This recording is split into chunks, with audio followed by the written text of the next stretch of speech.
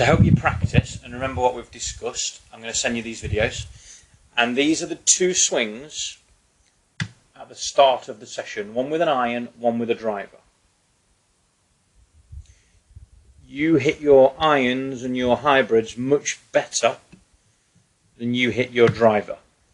And you're also really interested to understand if you could get a little bit more power from your shots. So for me, with the driver, the body stays into too much forward flexion.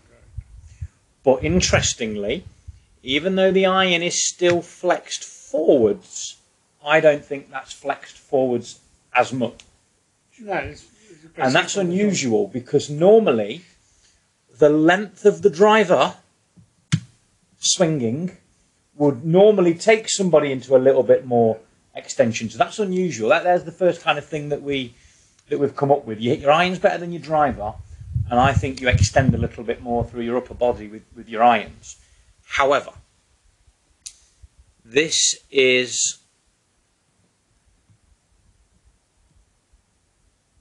an iron swing after we discussed a few key concepts.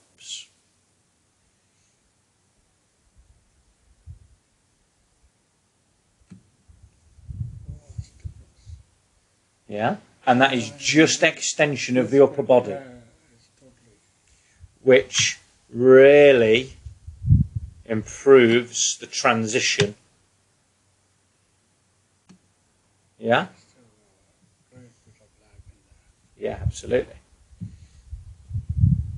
This is the improvements with the chief, the driver. So this stays flexed, and we're going into extension here.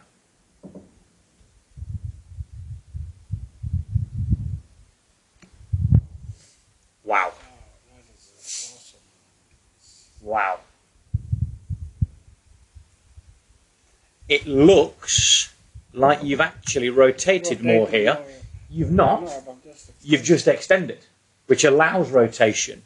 So I often have people that come in and say, you know, I've not turned as much as the guys I watch on television, but I'm not very flexible, or I'm losing flexibility with age. But actually, your age hasn't changed, your flexibility hasn't changed. Just extend a bit more. Look at that. We now know as well the body is flexed when you start. It goes into extension. It goes back into flexion, and that'll be maximum flexion here. And then it goes back into extension, and that is a massive power source. Massive. To create speed. Okay, sir. Thank you.